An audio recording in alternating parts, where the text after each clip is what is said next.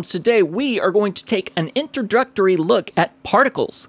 Those particles we're going to mess with, well, we're going to learn how to create them, size them, color them, adjust them, provide forces against them, and then we're going to put them together in a comp that I specifically had Gargoyles at Work and Blackbird Called Sue help me put together. You can find it as a download right below. If you like the content on the channel, it's the first time you've been here, we do a lot of benchmarking for Davinci Resolve as well as some other tips and tricks. If you'd like to say thank you for the comp file and for the video, feel free to buy me a coffee over at buymeacoffee.com/johnsfilms. And with that said, let's get to it.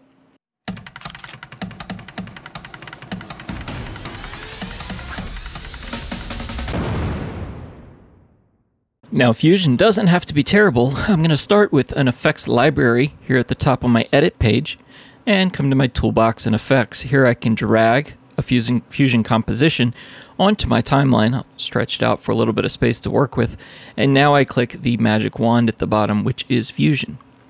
Here I start with a general node. This is the media out. Everything that I build in my node tree culminates in an output, which is this media out. It is what will finally get rendered into my video in my timeline where I place the Fusion composition. If we'd like to start playing with particles, we need to generate some. To generate particles, you use a P emitter. So I hit Shift and Spacebar, and I can type PEM, and it gives me a P emitter. Alternatively, this is a P emitter here on the Quick Tab toolbar.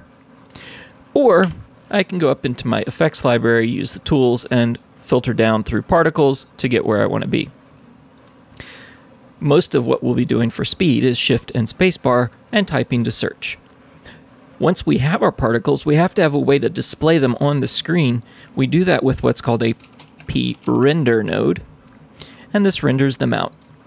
Frankly, we can take that P-render, pipe it into an output, and that is our simplest possible particle composition. You can see it's randomly generated some particles out of the P-emitter. It has rendered them to my 2D workspace, and it's pushed them to the output. So if I were to go back over here, you see I've got a little ball with all of those particles. Now, why is it in a little ball? Well, good question. Let's start there. Everything to do with how it is initially set up and how it behaves over the lifespan of it native to the particles is set up in the P emitter. There's 5 different pages up here. There's only about 3 of them we're going to worry about right now. What I'm going to do to tackle that sphere problem, it looks like they're all coming out in a circle there. I can come into my region tab, or region page here, the 4th one, and I can choose, now I'm going to place them all over. Notice you can't really see them anymore. They're here, there's some, but they are well spread apart because there's so few of them, you don't really see them. The last area that we can go to make sure we see them, though, is the style page. The style page allows you to choose what type of particle we're dealing with. I'm going to choose a blob, and I'm doing that because it has a discrete size control. You can see them there. They're a little bit bigger. I'm going to go ahead and just type 2. There we go. Got them a lot bigger. So now that we've got that, we have the basics of particles. And I'll show you, there's a pretty easy way that you can generate here in a 2-dimensional particle world fun things to do with them. So with the P emitter highlighted, I'm going to hit Shift and Spacebar, and I'm going to type P, and then I'll go with turbulence, PTU. Enter. That adds a turbulence node right here after the emitter before it gets rendered. What does that do? Well, let's watch what happens now. See how they're all moving around? They weren't moving around before, were they? Nope. That's the turbulence, and you can have it change only in one direction if you want. So now it's just going to go up and down, which is why I can make it so it goes only side to side.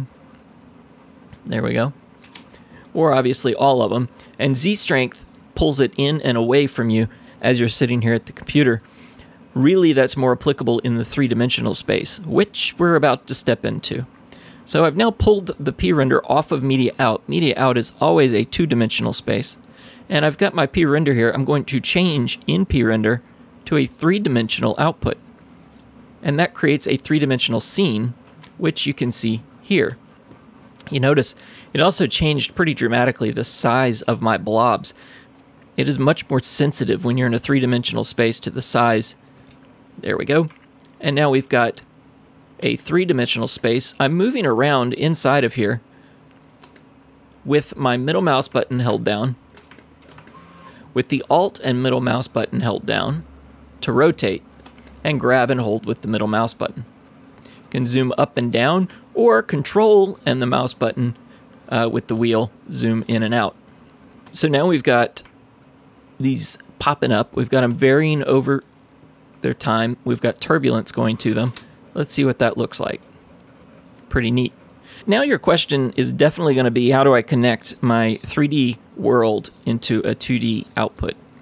And for that, you have to render it as a 3D object, but you also have to provide it something that it knows to look for when it talks about sending it out. So I'm going to go with a render, and it's a 3D renderer that can then render it to media out. But I'd like to have better control over the lighting and the camera effect, because at this point, you just get the big blob. What if I want to move through it or around it or animate anything related to it? Well, to do that, and by the way, you can also get better performance by right-clicking in this toolbar area, turning off high quality, turning off motion blur, and then enabling proxy. There we go.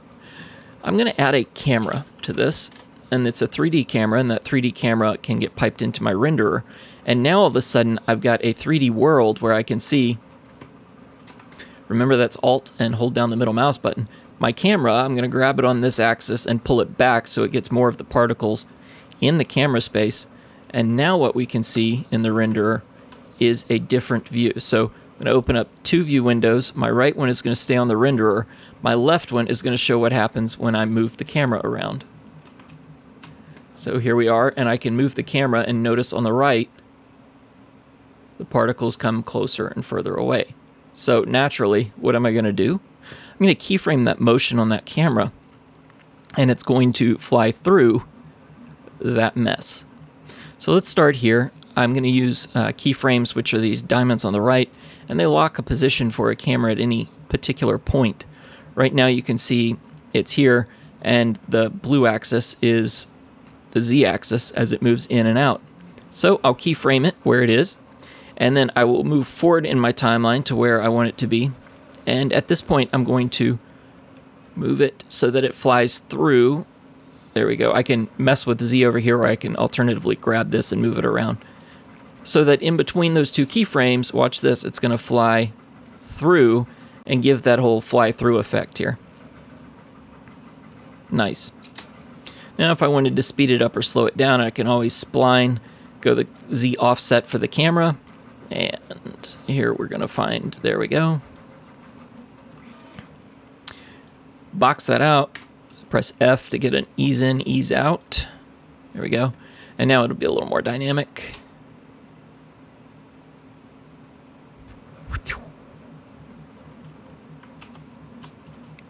There we go. All right, so that's fun. But we can do even more cool stuff with this. I could put in some lighting and then make the lighting pass through. But I think what we're going to do right now is build something actually useful. This is all fun and games, but useful would be neat. I'm going to get rid of, I don't need it to be a 3D world. I don't need a camera because of that. Can take care of the turbulence in the emitter. All right, you know what? We're going to start over. Space Shift P emitter is because I want to emit some particles. However, this time I'm going to use an image emitter. This is a special type of particle emitter that allows you to feed it what you want it to look like. And in this case, I'm going to use my logo for my channel. And from that, I need to render those particles. So, of course, P render. Again, that's Shift and Spacebar. Start typing. And now I will pipe it to an output node. And center that in. There we go. You can't see it real well, but there's some orange spikes right there. So that's the good stuff. So those orange particles are there, and what have we learned? Well, often when you add particles, you don't see them at first. And so you need to go into change the style of them in the emitter. Well, guess what? The P image emitter has the exact same style control page, and I can change these from points to blobs. I can change the size of the blobs so that they're up a touch. There we go. And now when we zoom out, we start to see the channel logo. Okay, that's kind of cool. But how do we make that fill in a little bit better? That would be nice. Well, we can make the size bigger, or we can change the density here. The density is the number of particles that are going to exist in here. You can see it very quickly beefed up. So that's better. I might still make these a little bit bigger. Let's try this. Yeah, now I get a little bit of brightness. So here we are with our image emitter. Now what I'd like to do is make that fit a little bit better. It does look kind of cool the way it's stationed right now, but I'm going to use this for something. So to do that, I'm going to provide a ellipse to mask out that logo into a circle. I've renamed that logo by pressing F2 on it and being able to rename that node. I hit Shift Space and I choose ellipse with EL, drag that over here, and now I can show this on 1, show this on 2. There we go. All right, so we want to now grow this to where it is the exact width of the logo and the height of the logo. Is it off? Nope, that's about right. Now when I pipe this into my logo and I go to my render, I've got a perfect circle around my logo. My logo is made up of a bunch of little particles that are really densely packed in there, and now I can really have fun with it. Here we have, I've added a P turbulence with the basic P image emitter. With the turbulent force, it now makes it wavy so that you can see it a bit like a flag.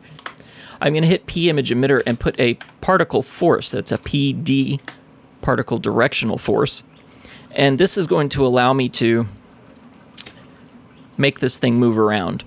And I've got all of them getting pulled down to the end down there.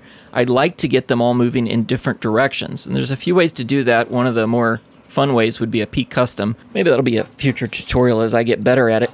But here we are with the directional force. And I can set this direction here. And in fact, you can see right here, this is the P directional force. Points at which direction I'm going to have this thing going. And I can change the strength. But what I'm going to do is start by keyframing the direction. And right now it's at -90. I'll just leave it there to start. And here at 180, we will make it be at 3,632. You notice there's no more particles on the screen. That isn't because they all ran off the screen. It's because my particle lifespan is probably not that long. So I come over here and look, and sure enough, it is 100. Change it to 400. Again, it's a property related to the creation of the image emitter or particle emitter, and so that's where I go to change that. Now we'll go back to our force, and let's see what happens as we play through this. Remember, it's getting tugged all over the place. You can see it start to get pulled in different directions as it spins around, and you can see the turbulence working on it. All right. So we are ignoring the region that it's in. The thing we want to change now is the probability. This is the probability that any one particle would get affected in any frame by this directional force. Check out what the difference is now. Now this thing just starts to kind of break apart. And it's starting to just fuzzy out, and they'll start to fly off the page in different areas. So if I really want to speed that up, I just take the power of it up. And now as it starts to break apart, you can see it's trying to turbulence, and it's doing it, but then it's also just scattering out into nothing. The joy of that is, if we play it in reverse, it looks like it's coming back together. Add a pretty cool sound effect, and you have a whole bunch of particles that build up and build my logo. So this has been some fun with particles. This is a cool thing that we can do. You know what? Bonus tip. We're going to turn this into a three-dimensional particle space. I can do that just by pulling off that P render and changing that to three-dimensional. Now that it's three-dimensional, I put it on the plane. Much like we had before, I hit the middle key, the middle mouse button, and the Alt key. But notice these particles are now huge, and we don't need them that big. So back to the emitter, where they get started. In the style page at the bottom, we have ourselves size control. And I can get them down to something reasonable that I'm now able to view. Let's see what it, there we go. So we'll move back around so we can see it. There we go, my particles in three-dimensional space. Nope. Whoa, there they are blowing all around. That is cool. So now if we were to play it backwards, whoop. And what's even more fun, let's do that. So we're going to render this out, and then I'll be right back. All right, so something I'm going to do before I render this out, I need to connect this to a media out, obviously. So I hit P, render 3D, render 3D. And then from here, I can pipe it into my media out. I'd like it to have something behind it. And so to do that, I'm just going to merge in a background. And I can do that with a BG. Notice the background is green. That means it's on top. And I don't want it on top. I want the particles on top. So I've moved the background to the back. And now I've got, whoops, renderer going to it. And the renderer is not a mask. It is a, there we go. And now I've got my particles. Look a little hazy. So that is a black background. I'll change it to white. Yeah, I like that better. And it's going to bust apart. Whole lot of density and particles. I could probably take the density down even further. Do that in the image emitter. Down to maybe here. Yeah, that probably will work. Yep. And now it breaks apart. You can see a little bit more separation there. Finally, what I'm going to do is add a camera. And that camera is going to allow me to control the view so that I can get a little closer. So there we go. Make sure we build those in. Put the camera on 1, and now I can see where it is. Boom, there we go. And here we are. Pretty cool stuff. So let's do that render, and I'll be right back. For those of you that like the benchmarking on the channel, I thought you might enjoy this. We're in Fusion. We're playing with particles. Notice the 2080 Ti GPU utilization's at 13%. And in fact, if we were to look at that, it's only going to be hardware encoding for us. Task Manager. Here we can come in and look at the individual pieces of the GPU, and you can see it's encoding for us the final rendered frames, but the frames are 100% being rendered in the CPU. If we look at the CPU, it is multi-threaded in the particle workflow, and every single one of my cores and threads is busy. It's still no joke. It's 9 minutes worth of rendering here. So it is quite heavy to get playing with these things, especially in this 4K timeline. But when it gets done, they look so sweet. Next thing we'd probably do would be add some lighting and some different effects with movement. But this is all we're going to play with today. All right, and our render is done. Took 12 minutes and 52 seconds, though I accidentally included part of another comp, which definitely chewed it up some. So now let's see what we're going to do to use that. Well, I'm going to go back to my timeline. Keep in mind, those are all Fusion comps. And I'm going to import some footage. It's a, call it B-roll. Import. I rendered it to my E drive, which is my scratch and output drive. And you can see the particle logo. Now I grab that and drop it here on my timeline. And this is, sure enough, the rendered output of our work. All right, so that was cool. It's kind of linear, meaning it just kind of breaks apart at the same speed. And so I'd like to change that a touch. Whoop. All right, the end of that, I don't need all of that. I only need about to there. So now I can change the speed here using any of our methods to change speed, but I'm going to bring up the retime curve and zoom in on it with Alt and the mouse wheel. And this is the frames. I don't want to retime the frames. I'm going to retime the speed. There we go. And now, with the speed line selected here, I'm able to put some breakpoints in there if I want to. What I'd really like to do is maybe put one here at the end, raise it up. Oh, there we go. Raise it up. Pull this over to get it faster. I'm going to put a little Bezier curve on it by hitting this curved one instead of the straight linear. Now I can spread that out some. And what happens? It starts to break apart and it goes faster. And then it starts to slow down at the end. It's probably the effect I'm looking for. Now I'm going to press Alt on the keyboard, click on my clip, and drag it over, and boom, I've got a perfect copy. Right-click on that, retime controls. And from here, I can go in and change it so that it's in reverse, rewind. We're going to do that a different way. Alt and hold it, click, right-click, change clip speed, reverse speed, change. And it says I'm about to replace a non-linear speed map with a linear speed map. So what does that mean? Well, check this out. So this one does it with that curve on it. This one now is going to be, actually it did as well, I think. Let's pull the retime curve up for this one. Sure enough, it is a straight line, whereas this one, if I get the retime curve on it, it's got that bend. So now I'm going to put a point on this line. What we have to remember is we're going backwards. So if we go up, we get longer. If we go down, we get faster. I'm going to go down to 300. Click here. And this speed, what is this speed at? 192? What does it need to be at?